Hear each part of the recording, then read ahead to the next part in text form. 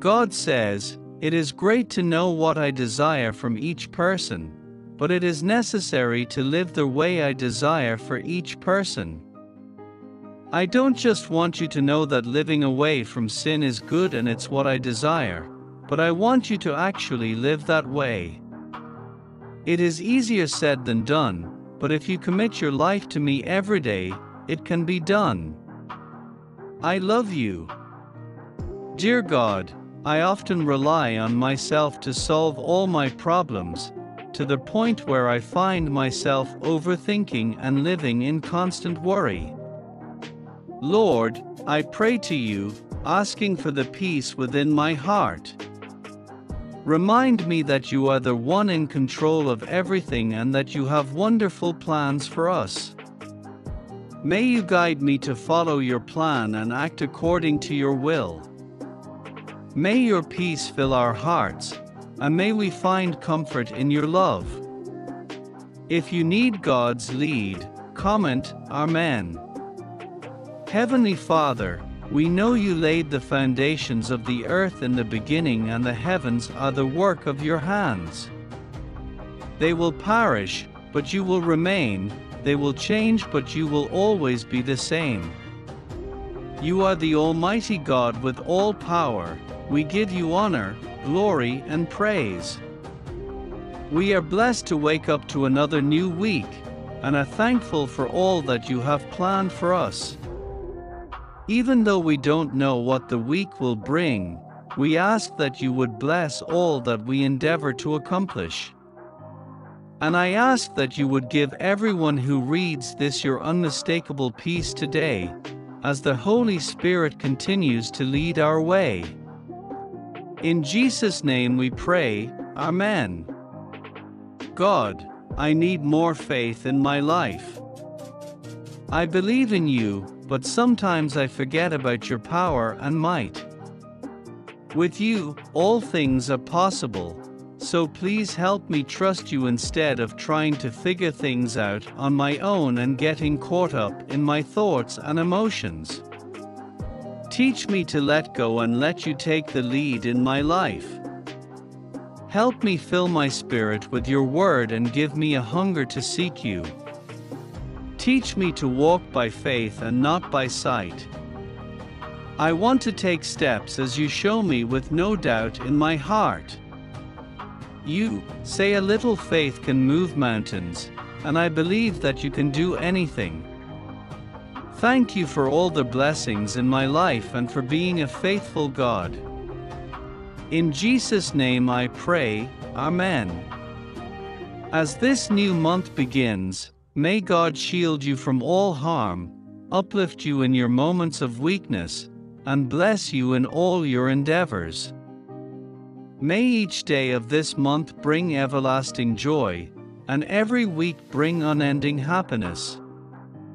May abundance, blessings, and joy come your way throughout the month. May the Lord bless you as you come and go, and may He provide you with protection and favor. Amen. Lord, you are my protector, you are my strength, my refuge in times of trouble, and I will forever love you. Lord, I implore you not to let anything contrary to your will befall me. May my life align with your purpose, for I believe you have the best in store for me throughout my life. May your way of life be manifested in me, even if it differs from the choices of the world. I am willing to obey your will, for I deeply understand that everything is at its best in your presence. Please be with me, Lord, and bless me. If God is important in your life, please comment Amen. If it's meant to be, it will be. If not, God will have something even better for you. Do not doubt for a single second, and remember that God is forever conspiring in your favor, especially when it doesn't seem like it. Have full faith, total trust, and complete surrender. And whatever you ask for in prayer, you will receive, if you have faith. God is saying to you today, I know you were up late last night worrying about your bills, that diagnosis, your children, and your future. So many scenarios ran through your mind last night. But you forgot about this scenario. Your Heavenly Father coming to your house, healing your body, increasing your finances, opening doors, bringing the right people into your life, and blessing your future. Give me your worries and I will give you peace. Trust me. I love you so much. Jesus said, do not let your hearts be troubled. You believe in God, believe also in me. My Father's house has many rooms. If that were not so, would I have told you that I am going there to prepare a place for you? And if I go and prepare a place for you, I will come back and take you to be with me so that you also may be where I am.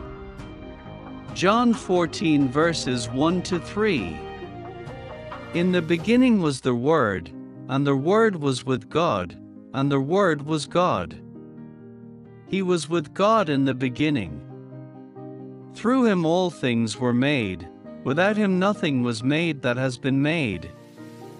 John 1 verses 1-3. The main point of Christianity isn't our favor, our miracle, or our next big blessing. The main point of all of this is God's glory. May He open our eyes to show us that it's wrong and selfish to make what He did out of His immense mercy about our comfort here on earth. God sees you and hears you. He knows the desires of your heart. Don't let the time you have been waiting for or the frustration you feel in this moment steal your hope. God is going to come through for you and orchestrate a beautiful story. Your future is bright. So, wait on Him, He will not disappoint you. James 5 verses 7-8. Be patient, then, my friends, until the Lord comes.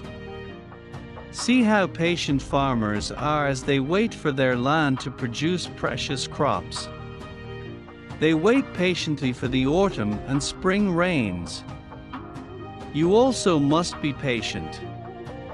Keep your hopes high, for the day of the Lord's coming is near. Amen, if you believe it. Psalms 59 verse 16. But as for me, I will sing about your power.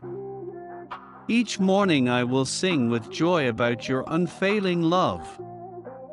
For you have been my refuge, a place of safety when I am in distress. Amen, if you believe it. Your destiny and your blessing will be unique, just as you are. But make no mistake, you are headed to a place called greatness and you're headed there this year.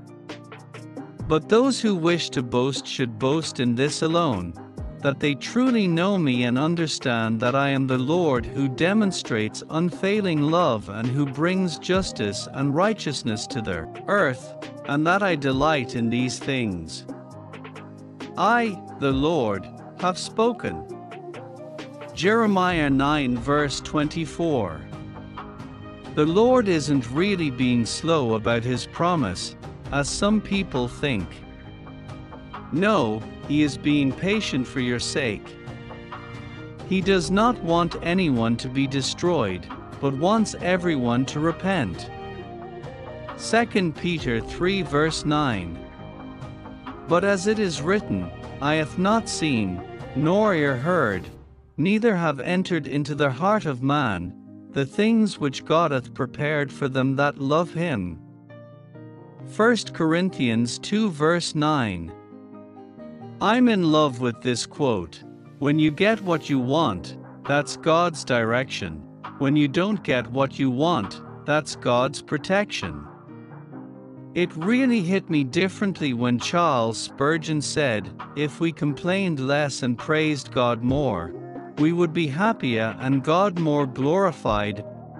blessing for today. May God bless you and your family with all the best blessings in life. May His angels lead you and guide you to the right connections. Amen. Isaiah 43 verse 2 When you pass through the waters, I will be with you, and when you pass through the rivers, they will not sweep over you. When you walk through the fire, you will not be burned, the flames will not set you ablaze. Isaiah 40 verse 31, NIV verse, But those who hope in the Lord will renew their strength. They will soar on wings like eagles, they will run and not grow weary, they will walk and not faint. Proverbs 3 verses 5 to 6 Trust in the Lord with all your heart, and lean not on your own understanding. In all your ways acknowledge Him, and He shall direct your paths. My flesh and my heart may fail, but God is the strength of my heart and my portion forever. Psalm 73 verse 26. Mark 11 verse 25 But when you are praying, first forgive anyone you are holding a grudge against, so that your Father in heaven will forgive your sins, too. Amen. Therefore do not worry about tomorrow, for tomorrow will worry about itself. Each day has enough trouble of its own. Matthew 6 verse 34. But as for me, I will always proclaim what God has done. I will sing praises to the God of Jacob. Psalm 75 verse 9.